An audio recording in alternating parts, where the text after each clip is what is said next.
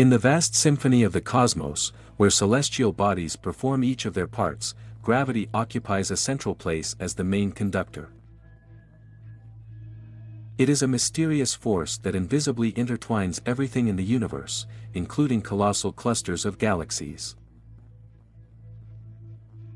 Plunging into the mysterious realm of gravity, we invite you today to join us on this heavenly journey that reveals the subtleties of the most mysterious hero of the universe.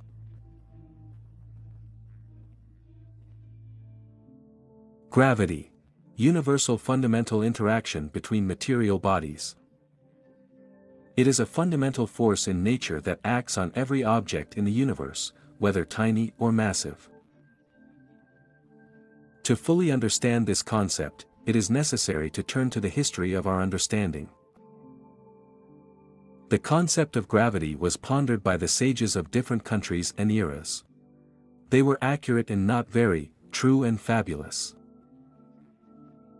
But over time, Sir Isaac Newton's law of universal gravitation and Albert Einstein's general theory of relativity have become the foundations of our knowledge of gravity today.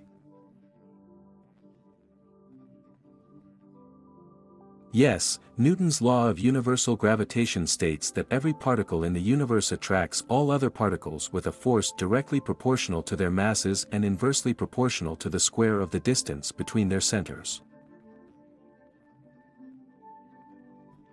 Simply put, objects with a larger mass are attracted to each other with greater force than objects with a small mass, and this attraction weakens as the objects move away from each other. However, Einstein, in his general theory of relativity, suggested that gravity is not just a force acting between masses. Instead, it is a curvature of spacetime caused by the presence of a mass of energy. From this point of view, objects such as planets and stars move and are influenced by the curvature of spacetime, which leads to the fact that we perceive it as a gravitational force. So what is gravity? Power. But it depends where. For example, in Newton's mechanics, there is certainly a force. In classical theoretical mechanics, one can consider a certain gravitational field, that is, there every point in space has such a characteristic as the potential of the gravitational field.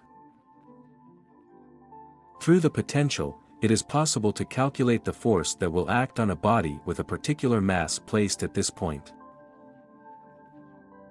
And you can also calculate the trajectory of a body in a gravitational field with a potential known to us. This means that tasks, for example, to launch an Earth satellite or calculate the period of the comet's revolution, are successfully solved with this approach. So you may well consider gravity a force in a number of cases. But there is no gravitational field in the general theory of relativity.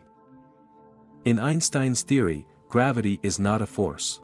We have to use it where we need high accuracy of calculations, or where we have very large compact masses, for example, the fusion of neutron stars. In other words, gravity in the approximation of small velocities compared to the speed of light and weak gravitational interaction is described by Newton's theory of gravity or described by Einstein's general theory of relativity. But in the quantum limit, the gravitational interaction is supposedly described by the quantum theory of gravity. Well, now a new hypothesis has been put forward.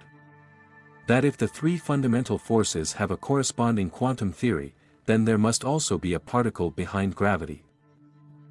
In an attempt to combine gravity with quantum theory, there is a hypothetical particle called the graviton, the carrier of gravity, or in other words, the gravitational interaction. In fact, a quantum of the gravitational field without electric and other charges. The particle supposedly always moves at the speed of light. And although gravity is strong on a cosmic scale, it is quite weak on a small scale.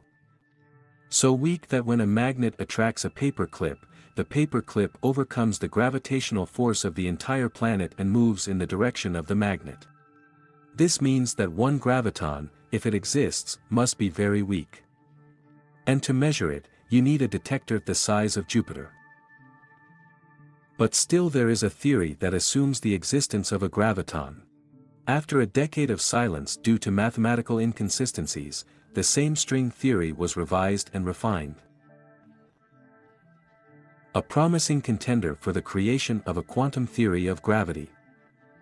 The fact is that in string theory, mathematical calculations point to a universe with 10 dimensions.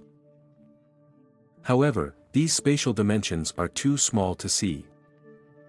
And as we know, gravitational waves carry information about their origin and about the nature of gravity. Moreover, today we can even listen to a signal about gravitational waves transformed into sound. For example, when two black holes with a large mass merged. It's worth listening to.